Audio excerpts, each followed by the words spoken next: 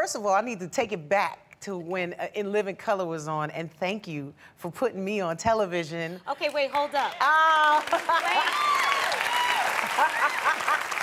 have to say that when I first started out in Living Color, I came up with the idea. I went to Keenan. I said, can we put music acts at the closing of the show? He said, great, go ahead and do it. So I had to do all the work.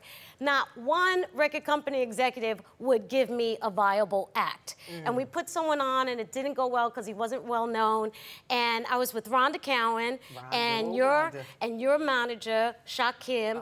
And I was like, nobody wants to go on the show. He said, they're fools. I'll put La on the phone on the show. And I was like, for real? And you came on the show. And after she came on the show, she blew up so big. She blew up our segment. Not that. Not that. Yes. Yeah. Then people were begging me to put them on the show after your performance. It was that stellar. So thank you. Thank you. That was so cool.